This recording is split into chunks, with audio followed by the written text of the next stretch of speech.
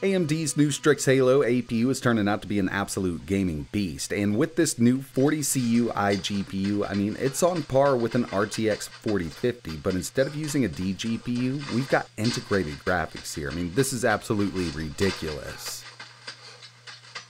What's going on, everybody? It's etaprime back here again. Today we're going to be taking a look at the all-new ASUS ROG FLOW Z13, and with this we get a totally new design, a 180Hz 13-inch Nebula display, a 70 watt-hour battery. We've also got Wi-Fi 7, and of course we've got AMD's most powerful iGPU to date, the Radeon 8060S. And I'll tell you, this thing is putting down some absolutely amazing performance on the CPU and especially the iGPU side. And nowadays, when we think about portable gaming, a lot of people's minds go directly to an x86 handheld like the ROG Ally X, but with the FLOW Z13, what we're getting here is also a really portable gaming unit, but we do have a much larger device coming in with that 13-inch display.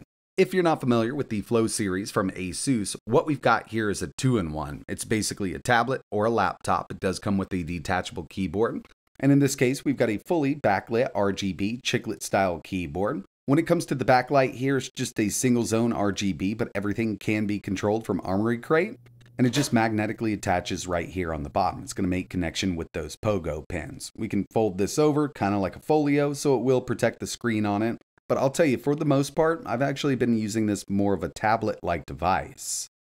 This video is going to be more of a first look video, but don't worry, we will have some gameplay. The only thing I really can't show here are metrics, so we can't see the FPS, TDP, and things like that because the drivers aren't finalized on this new chip, but you'll definitely have an idea of how powerful this thing is by the end of the video.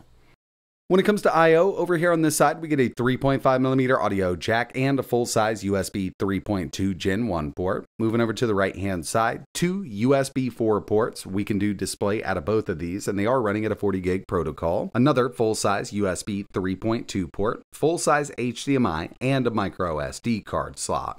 Up top here, not much going on, but we do have some ventilation for their new cooling system here.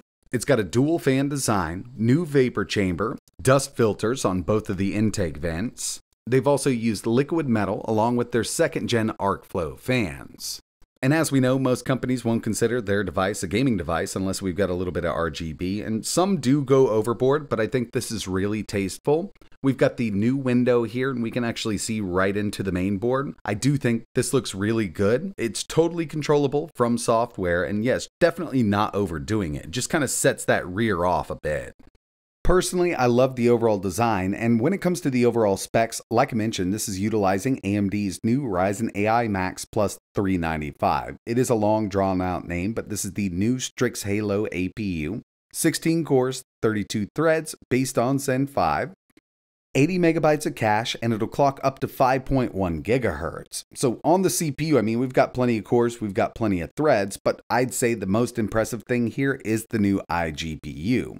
AMD is calling this the Radeon 8060S. We've got 40 compute units, and just to put this into perspective for you, something like the Ryzen Z1 Extreme has 12 compute units, and taking it up just a notch, the HX 370 is rocking 16. So we're way over that, and these are based on RDNA 3.5.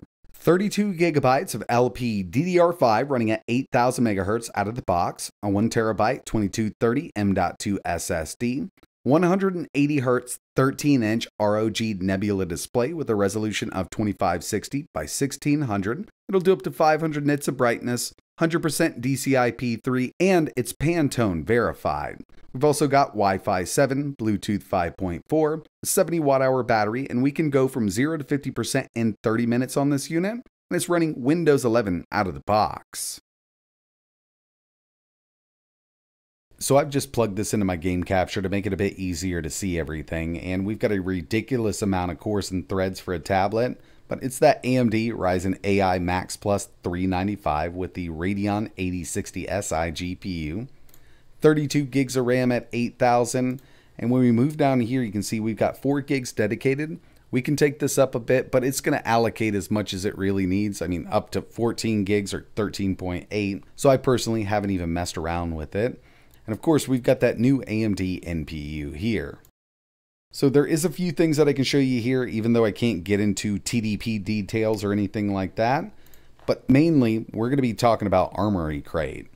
From the main menu, this is going to be basically our performance settings. There is a manual mode, so we can manually tune the TDP, but just for the base profiles, we've got the Windows profile, silent, performance, and turbo. And while we're testing out a few games, I'll tell you exactly which one I'm in. We've got our Aura Sync, so that RGB around back, rear window lighting. We've got a few different modes that we can use. We can change the speed and the brightness. If you want to do an Aura wallpaper, you can download more through here. Basically, we've got some live wallpapers that we can use. Scenario profiles is pretty interesting. We can set this up per game or per app. So we can just go down kind of a quick access menu. Win key, we can totally disable it, change the volume, change it to a certain level once we start up the app that we have set up with the profile. ROG key, touchpad, we can even set up our operating mode. So we can go to turbo while it's plugged in or silent on battery. Aura Sync, we can change that up. This is great for setting up different profiles per game or application. We've also got a game library right here. Looks like it found the games and applications that I have installed on the internal right now. Game visual, since I'm plugged into HDMI, there's not much we can do here, but there's different profiles that we can use, or we can totally tweak and tune the look of the built-in display. From content platform, this is just kind of an all-in-one location. We can get through and download different themes or wallpapers like the Aura wallpapers, moving wallpapers, and things like that. Promotion, feature list, and if we go to settings, we've got a few different looks for Armory Crate. Right now we're in the ROG look. We can also set it up as the light theme or align with the system theme. Tough gaming or prime. This is the one that I personally like with ROG. And of course, we've got our update center from here.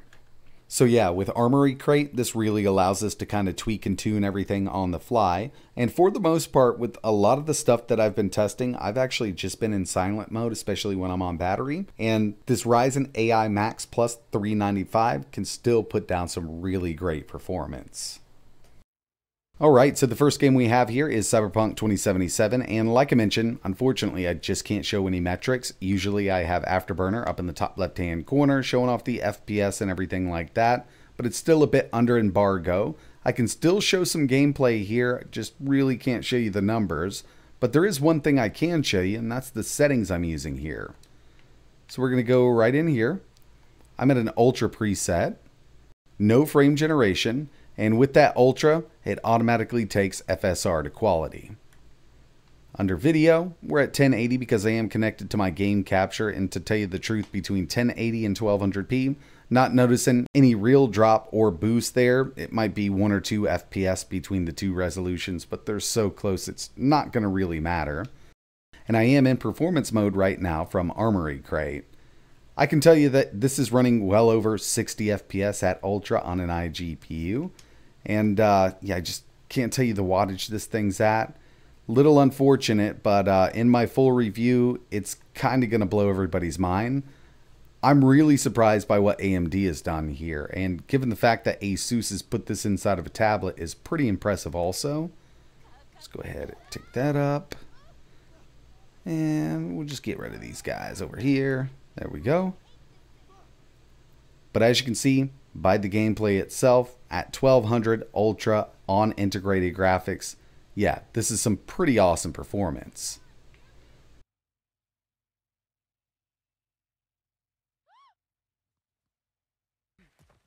The next game we have here is God of War Ragnarok, and at the time of filming this, I am using frame generation. Now there's ways around it, but just like Cyberpunk, I mean, we're well over 60. And I'll head into our settings here, graphics, frame gen on, FSR 3.1 set to balanced, high settings, and we can get a little more out of this because right now I'm only in performance mode from Armory Crate. If you don't mind taking it up just a bit, we can run this at ultra settings. And you know, if you've ever tried this even on a D GPU, just kind of going from high to ultra, you know, it's a pretty big ask for lower end systems, and with integrated graphics being able to do this, it's really impressive. I mean, this game is running super smooth here, and frame gen on this new iGPU does work really well with most of the games that I've tested so far.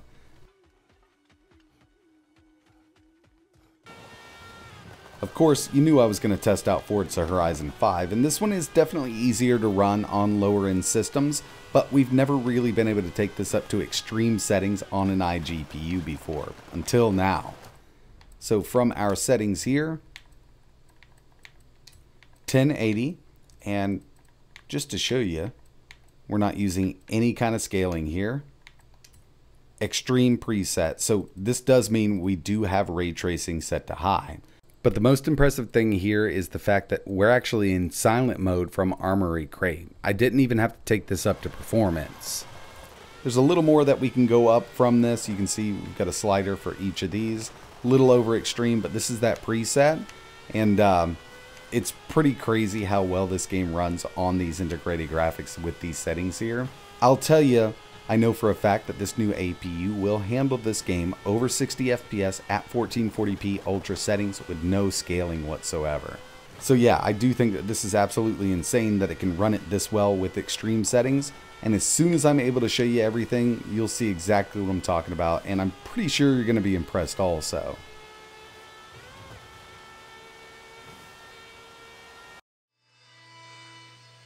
So far, I've been really enjoying the ROG Flow Z13, and given that they use that AMD Ryzen Ai Max Plus 395, gives it all the power we need for 1200p gaming or 1080p gaming.